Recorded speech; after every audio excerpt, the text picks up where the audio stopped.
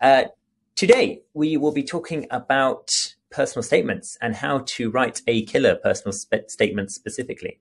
Now, just as a slight sort of background, I've read literally thousands of personal statements because I've been involved with admissions at Oxford University for about a decade or so. So I do have a lot of experience of reading personal statements, but of course, I'm used to reading personal statements that are focused on social sciences and humanities subjects because I'm a politics tutor. And I'm also used to people writing personal statements for the benefit of Oxford. So my advice will be relevant to all research-intensive universities, but it is advice based on my personal reflections. So please do solicit advice from various sources. This is not going to be the final word on how to write a really powerful personal statement. So just be clear on that. Okay, anyway, I'm going to share my screen so you can see my presentation. Okay, so write a killer personal statement. Now, should you wish to look at these slides later, or now indeed, if you go to this website, tinyurl.com/UOO, as in University of Oxford, PS, personal statement, then you'll find them there. So tinyurl.com/University of Oxford, personal statement. Okay, and let's get started. Now, just to sort of keep it visually entertaining, I've provided pictures, photographs, courtesy of the wonderful Wikipedia, from all 24 of the so-called Russell Group universities. That's because these 24 universities have a very similar approach to personal statements. They're looking for answers to 3 questions that I'll outline in a second. But please be very careful with the Russell Group brand, because it's a self-selecting brand. In other words, participant universities pay a subscription to be members of that group.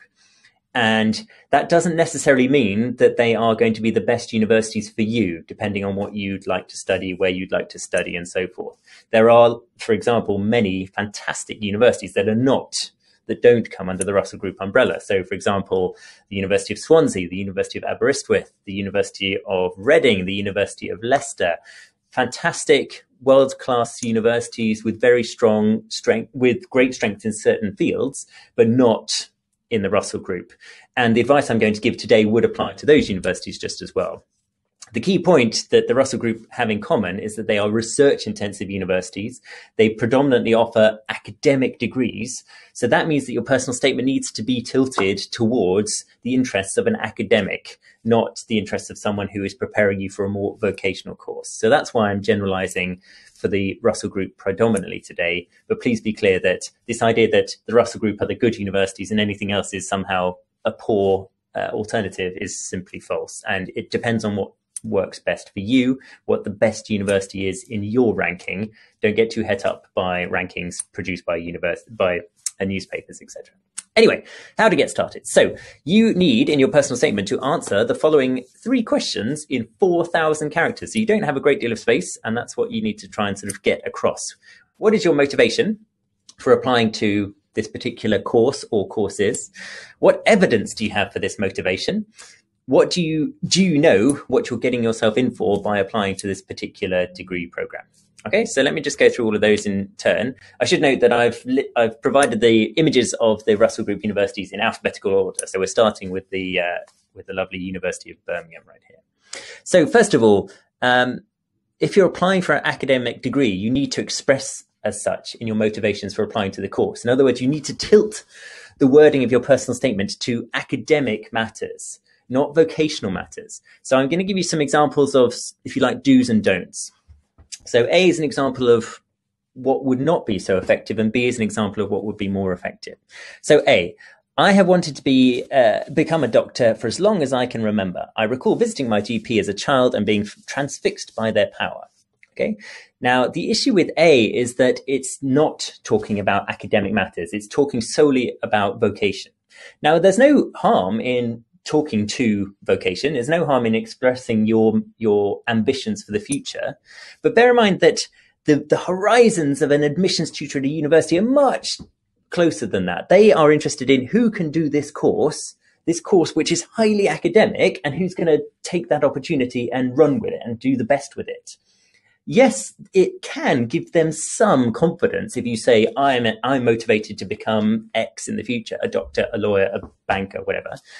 But predominantly, they're concerned about, can you hit the ground running from day one? So they're more interested in your academic interests. And so B does a much better job. How does aspirin relieve pain? My interest in medical sciences began as a child with a sore knee. Recently, I've researched to uncover the magic of acetylsalicylic acid. Okay, so why is B better? Well, in both cases, they talk about childhood creation, origins of an interest in medicine.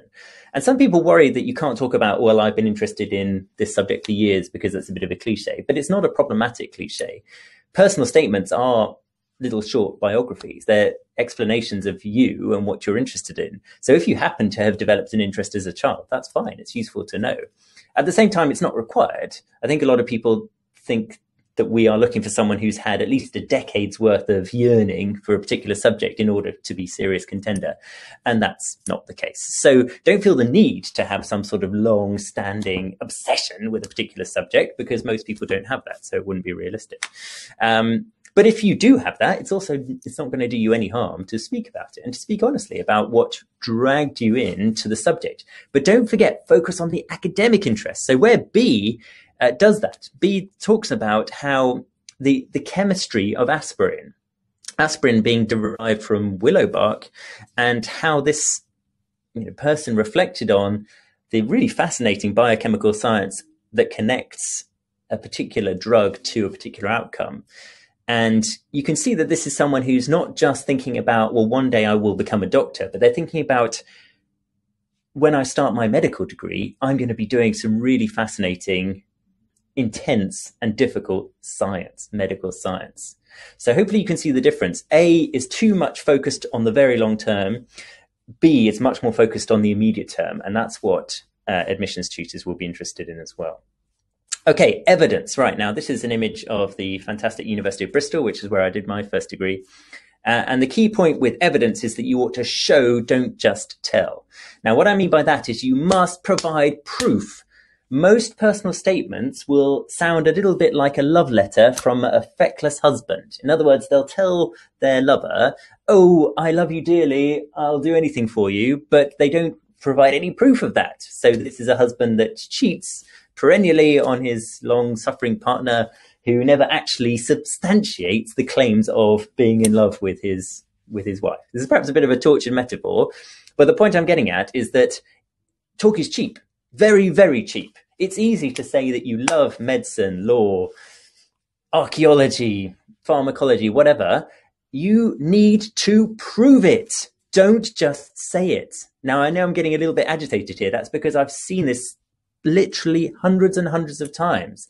It's a young person with fantastic potential who just proclaims this wondrous desire to study a particular subject, but they don't have a shred of proof that they have actually got that interest. And that's not good enough. The universities will not take you seriously unless you have some evidence. So here's some examples. So A, studying law will give me superpowers. I'm endlessly fascinated by how legal disputes arise, are taken through court, and ultimately settled. I could read court cases happily on Christmas Day. Now that is cheap talk. Prove it. Don't just say you've done these things, prove it. And B proves it.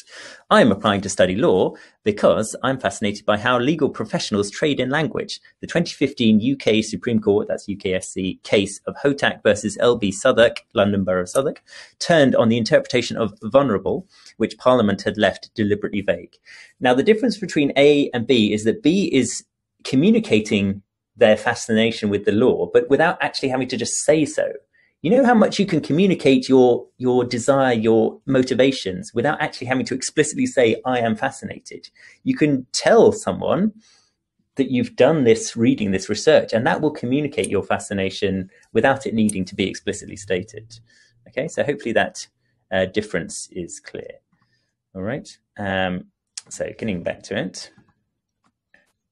All right, so next up, we've got the University of Cambridge. And the point here is, do you know what you're getting yourself in for? Can you communicate in your personal statement that you get what a degree in this subject entails? Now, that means you need to do some research into what the course entails, what sort of learning, what sort of resources you're likely to encounter from day one. A good example of this is that if students talk about academic texts that they've read, then that's a good sign, because they know that they're going to have to read academic style works from the get-go. So that means academic journal articles, that means academic books. What's not impressive is if someone reads an introductory text to their course and proclaims that on their personal statement, because anyone can read an introductory text, but you've got to be able to read and engage critically with academic works.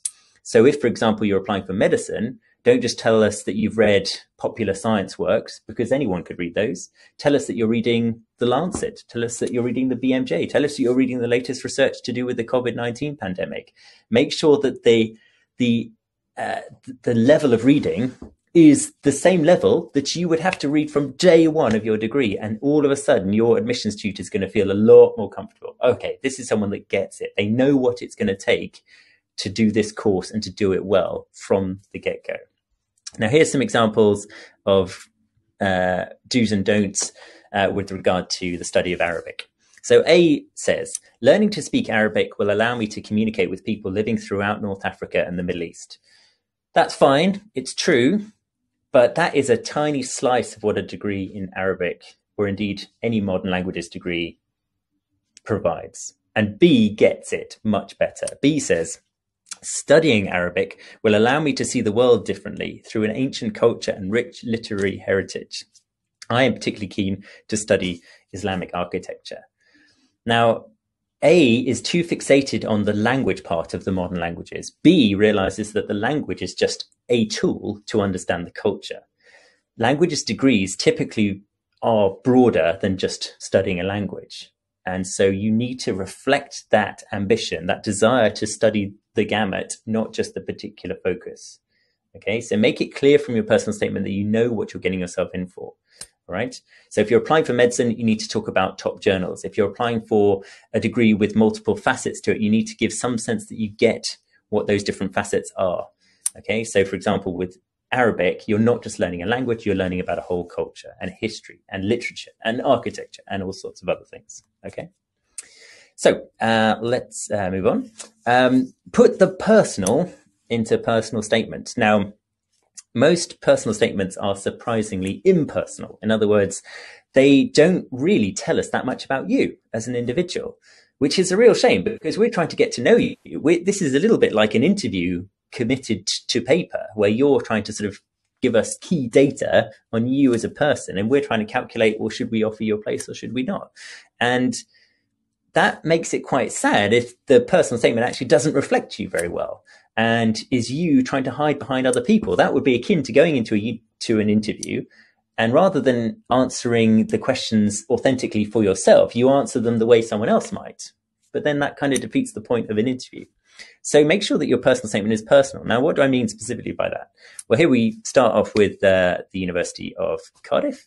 And one thing is that I'm often asked is whether or not you should quote people. Now, you can quote someone, but a quote is by definition impersonal. It's someone else's words.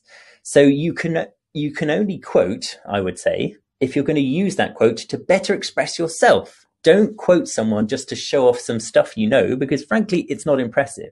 You can find quotes these days within milliseconds on Google. So knowing quotes is not in the least bit impressive. Using quotes is a different story. But if you're going to use quotes, bear in mind that you're going to use up your own characters, allowing someone else to speak on your behalf. So it better be worth it. Anyway, A is an example of how not to do it. If all the economists were laid end to end, they wouldn't reach a conclusion. I entirely agree with this. That's impersonal. That's a bit like going to an interview and saying, well, I'm not going to answer, but I'm going to allow someone else to answer for me. It's not good enough. B is better. If all the economists were laid end to end, they would not reach a conclusion. I'm not troubled by this. Economics, like any science, must not pretend to unearth absolute truth. So B is reflecting on the quote, is analyzing the quote, is adding some value to the quote, is not just passively putting the quote down and allowing it to speak on their behalf. That's the key difference. Okay, so don't let your personal statement become impersonal. All right, next up, we've got a picture of the University of Durham. Speak like yourself. A lot of people adopt some sort of bizarre, flowery vernacular that they think all academics speak which we don't. And we'd much rather that you just communicated clearly and precisely rather than trying to use exaggerated, I don't know, elocution. Right. So A is an example of what not to do. The art of medicine consists of amusing the patient whilst nature cures the disease. Quote Voltaire. I unalterably concur with this vaulting sentiment. Advances in medical sciences have merely extended our capacity to amuse. Oh, and it's just difficult to comprehend what the author's trying to say because they're using such long, pompous words. It's really not necessary. You're not being tested on your vocabulary. You're being tested on whether or not you are motivated to apply, what you've done to provide evidence for those motivations, and whether you know what you're getting yourself in for. That's what you're being judged on in a good personal statement. Not, does this person have an enormous dictionary in their bedroom? Okay. B does it better. The art of medicine consists of amusing the patient while nature cures the disease. This is broadly true, but I would not describe the use of a bedside manner as art. There is plenty of science to it. So in the case of B, they're just using words of 2 syllables, and it's fine. It's clear. It's easy to understand. It's perfectly acceptable. So don't think that you need to have sort of multi-syllabic, complicated jargon to get your meaning across. If you want to use technical jargon, that's fine. But again, use it to express a genuine personal connection to the subject that you want to study. But don't just throw it in there as some sort of bomb that sort of shows off how much stuff you know, because frankly, that's not impressive. Okay. Next, we've got the University of Edinburgh. And the point for this slide is that we want you to be quite self-reflective. If you want your personal statement to elevate itself to being truly personal, you need to tell us about your reflections on what you've done.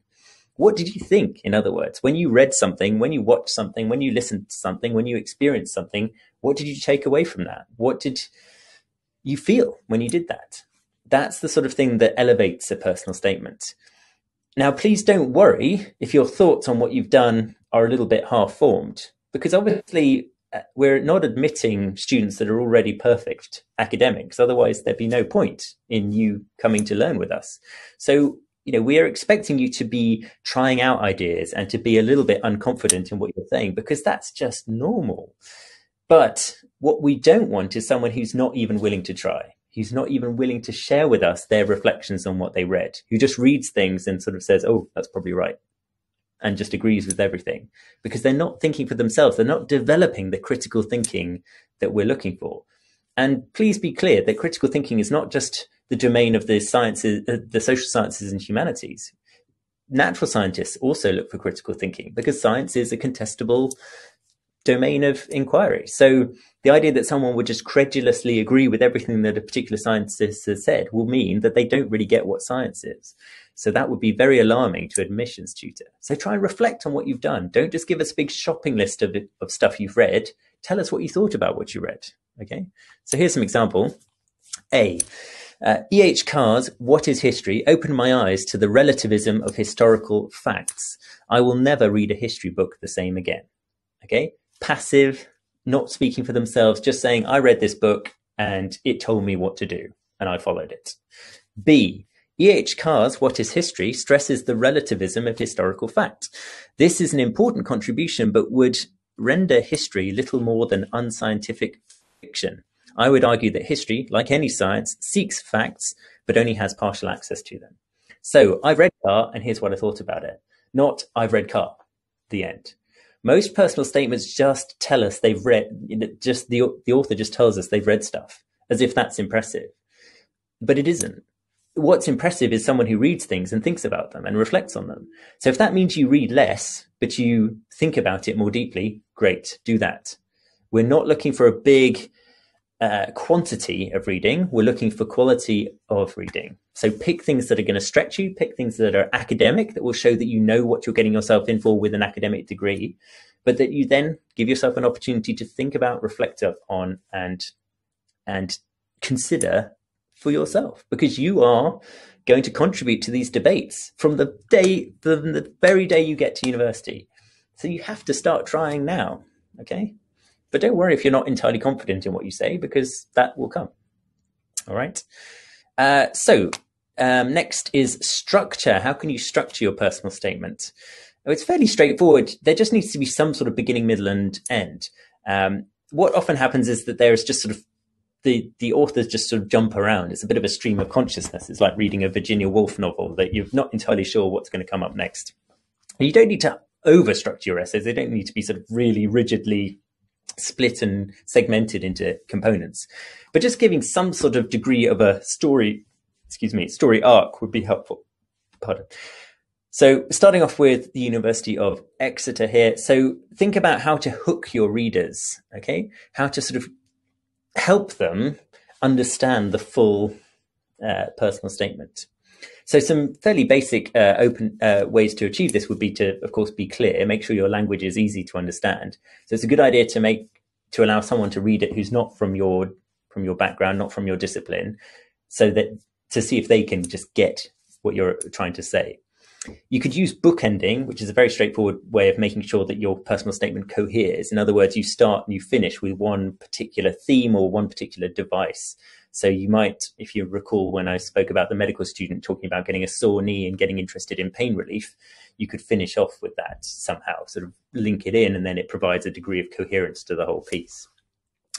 You need to sort of develop a case for admission. So you're trying to make it clear to your readers that you deserve the place above other people that you're competing with. Now, I'll give you a bit more detail on how you might want to do that in a second.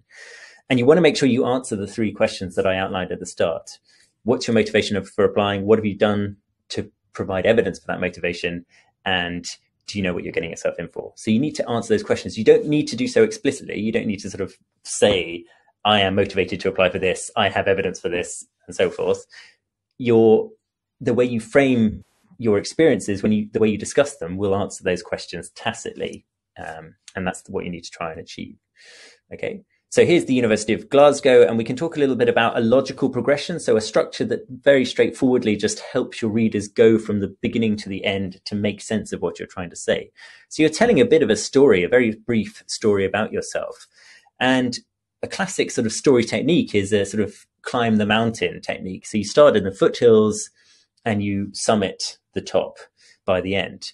And so the way that metaphor works is that when you're starting the story, you're talking about the origins of your interest, how you sort of you started to explore around the subject and got interested in it. So in the case of the medical student, they started to gather their interest because of a sore knee and the powerful impact of aspirin on their pain relief.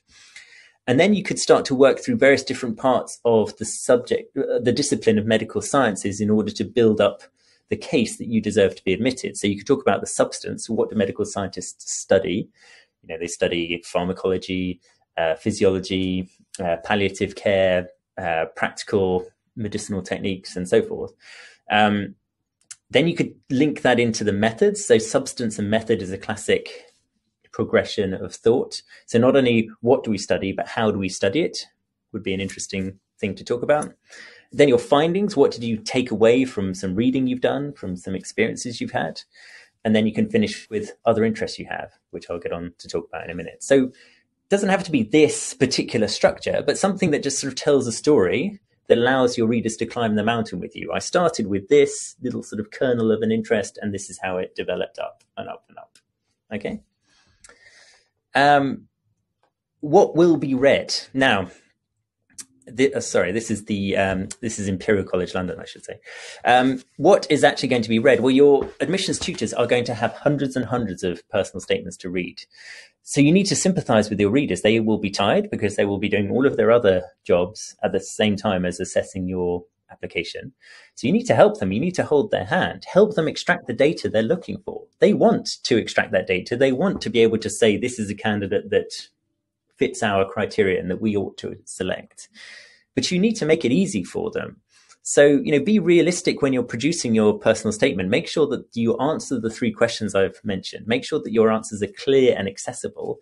And make sure that the structure is such that someone can read it quickly and get the meaning with ease. Don't write something convoluted and complicated with no structure, because the readers would probably not give you as much of a benefit of the doubt as you might hope.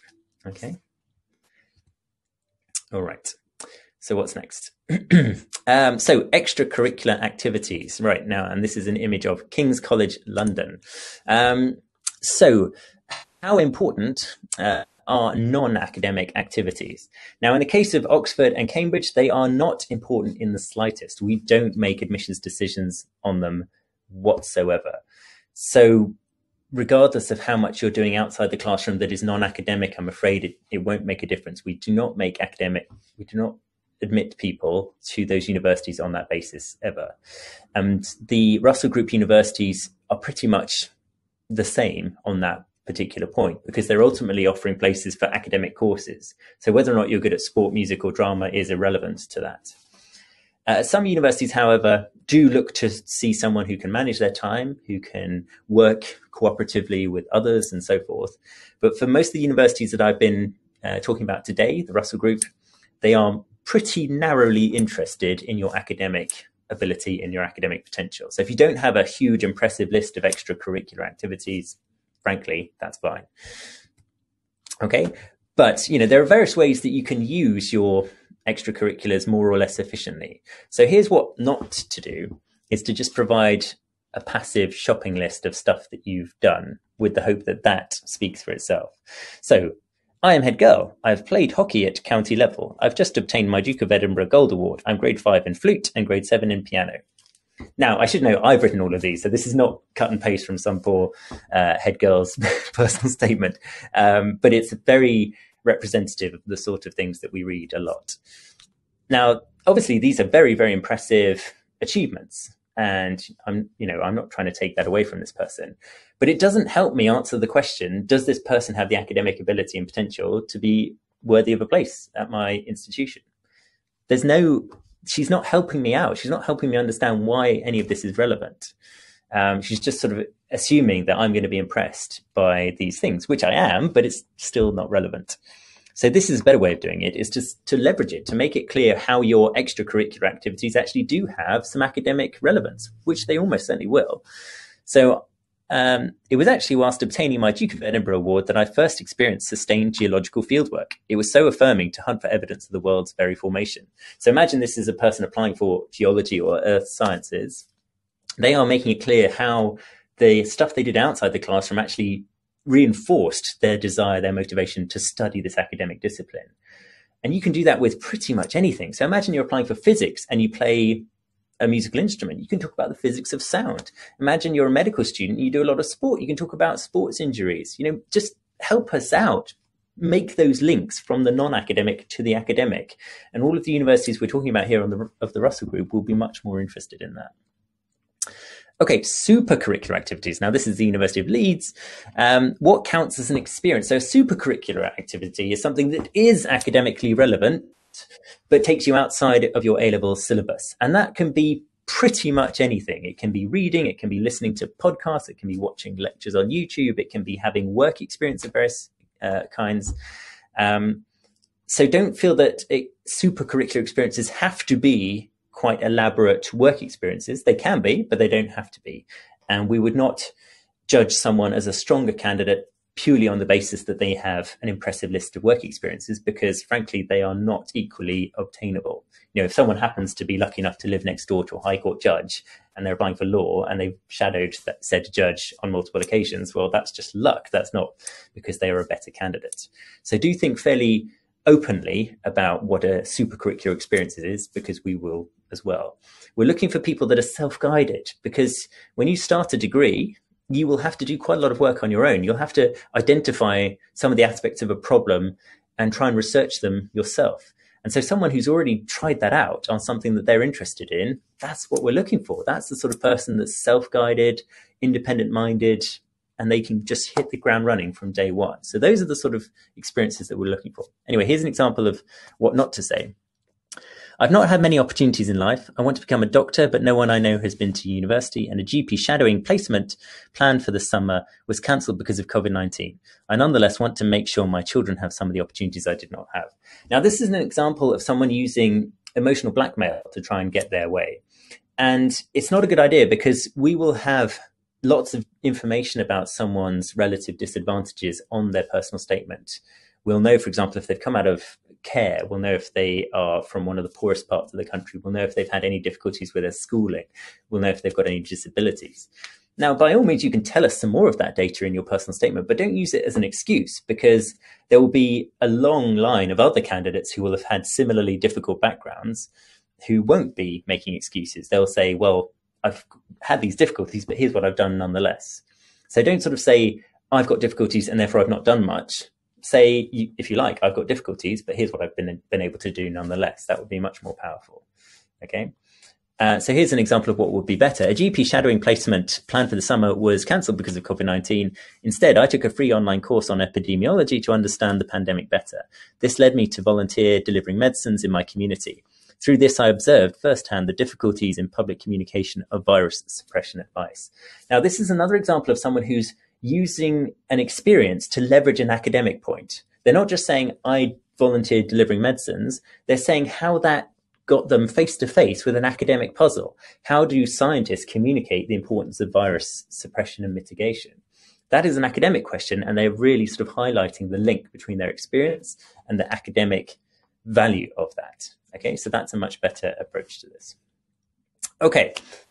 Oh, sorry, which university was that? Did I tell you? Yes, Leeds, I did. Okay, here's the University of Liverpool. So what if you're applying to different degrees at different universities, which is not uncommon at all, especially if those university degrees are quite sui generic, such as, say, natural sciences at Cambridge, which is a compound degree that you don't find at every university, or philosophy, politics, and economics, or PPE at Oxford. Well, basically, you need to extract the common denominator subject. So here's what not to do. Philosophy, politics, and economics, PPE, is the perfect combination of subjects for me. Or natural sciences has the multidisciplinary flexibility that will allow me to solve problems of the future, like climate change. Now, the problem with that is that any university that does not offer those courses will just reject you immediately. If they see that you are writing a personal statement for PPE, for example, but they don't offer that degree, then they just have an excuse to instantly chuck your application in the bin. You don't need to mention PPE if, for example, you're applying to politics degrees at every other university. Oxford's not going to mind you not referring to that particular degree program because we know that other universities don't offer it. So here's a better approach. Social sciences, being the study of human coordination, appeals strongly to me. My specific desire to pursue a degree in the distribution of power in a society was triggered by a bad summer job working with a tyrannical boss. I observed his behavior and considered how tyranny begins on a micro scale and can expand to the scale of a country. Now, in this case, they're not saying, I want to study PPE. They're saying, I want to study power. And that's basically what most of the courses in PPE do. And also any politics degree or politics and economics degree elsewhere in the country would do that as well. So that would be fine. So just find that common denominator and talk about that. Okay, here is the London School of Economics. So how do you stand out, I'm often asked, and in a good way, not in a bad way. Well, here's what not to do, and I've read this. I'm afraid this is pretty close to a direct quote. My father's dying wish was to see me attend university as the first person in my family to ever do so. Now, there's no question this was memorable when I read it, but it was memorable for the wrong reasons. Again, it's emotional blackmail. It's someone who's not giving us evidence of their academic motivations. They're just trying to pull at our heartstrings. Now, I felt sorry for the person that wrote this because, obviously, they've had a bereavement and they've also been very poorly advised as to how to write a personal statement. So it was memorable, but it wasn't memorable in a good way. Better to stand out because of your originality, your flair, your interest, your verve. Basically, all of the advice I've given so far would make you stand out. But just make it clear who you are, what you're interested in, and what you've done about it. So, for example, in pursuit of my interest in anthropology, I've researched the phenomenon of the dying wish. It appears that wishing for a legacy is hardwired, with examples of mortality-facing declamations from the earliest archaeological sources, particularly in Egypt. So, I'm riffing on the notion of a death wish, which was mentioned in the last one, to bad effect, to showing how you can talk about the very phenomenon of a dying wish, because in itself, that is a fascinating academic puzzle. Why do people have these deathbed wishes? Why, animals don't, as far as we know, care about their legacy. So what is it about human beings? So anyway, that's a way to sort of stand out in a better way because you're showing inquisitiveness. Now, language is important, but I'll rattle through this fairly quickly. Starting off at the University of Manchester. Spelling, use British English if you're applying to British universities. So that means organized with an S, not with a Z, color with a U, for example. Be careful with homophones. So those are words that sound the same, but mean something different. So program without an ME on the end refers to a computer program. Program with an ME on the end refers to what we mean by program, say program of study. So just be careful with that distinction. Be careful with technical terms and especially their different national spellings. So etiology is the British English way of spelling that word. Etiology is the American English way. Estrogen and estrogen, again, British versus American approaches. Avoid apostrophes. It's do not don't, would not won't, etc. Punctuation, here's the University of Newcastle.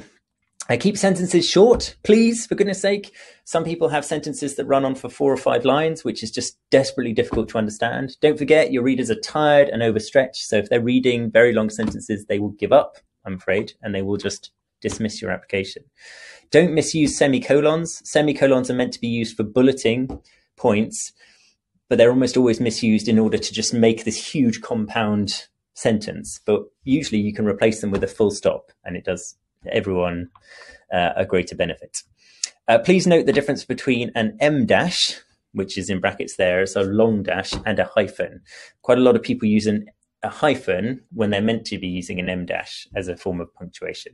This may sound desperately pedantic, but academics are desperately pedantic, so you better play the game. Okay. Grammar, this is the University of Nottingham. Be careful with will and shall. If you're not sure how to use those, please look up the usage. There are usage patterns. There's no strict sort of absolute iron rules, but there are differences between I will and I shall, which may be worth checking up on. Be careful with syntax and subordinating clauses. Specifically, always make it clear who's kicking whom. In other words, in your sentence, you need to make it very easy for the readers to understand the subject, the object, and the verb. If subject, object, and verb are split up by subordinate clauses and very complicated syntax, your meaning will be lost in the muddle. So just avoid that. Be efficient with your language. Avoid overusing adjectives and adverbs. You know, you don't need to say that you're very interested. You can just say you're interested. You don't need to say you're endlessly fascinated. You can just say you're fascinated. You can save a lot of character space if you cut out pretty much every adjective and every adverb. Okay, so I have run out of slides, but I've still got 7 universities to show you. So because there are 24 Russell Group universities. So here's Oxford. This is the Queen Mary University of London. This is Queen's University in Belfast. This is the University of Sheffield. This is the University of Southampton. This is University College London. This is Warwick University. And this is the University of York. Okay, and that leads me on to conclusions. So first of all, make sure your personal statement is personal. I know that sounds kind of trite and annoying, but it's really useful advice, I think, because most people's personal statements are not personal. And by most people, I do mean a majority. A comfortable majority of people write personal statements that don't tell us sufficient information about that person. Get some feedback, but know when to stop. You could show your draft personal statements to everyone you've ever met, but that would be a waste of time and you'll get different points from everyone. So be careful when seeking feedback not to overdo it. And bear in mind that the marginal benefit of multiple drafts of your personal statement is probably not as great as the marginal benefit of practicing, say, an admissions test. Admissions tests, regardless of which university you're applying for, have a much greater impact on your chances of getting in than the personal statement does. So be careful. Don't spend loads of time preparing for your personal statement. But having said all of that, it is useful to prepare for your personal statement because it makes you better for interviews, because then you've got stuff to talk about. You can reflect on stuff you've read and you can provide some flesh to the bones of your conversations. So the personal statement should be well prepared, but when it comes to actually writing the thing, don't overdo it, because it won't add an enormous amount of value if you draft and redraft and redraft and redraft. And finally, evidence, evidence, evidence. Don't just tell someone, show them. Don't just say you're interested in law, anthropology, Arabic, Japanese, engineering.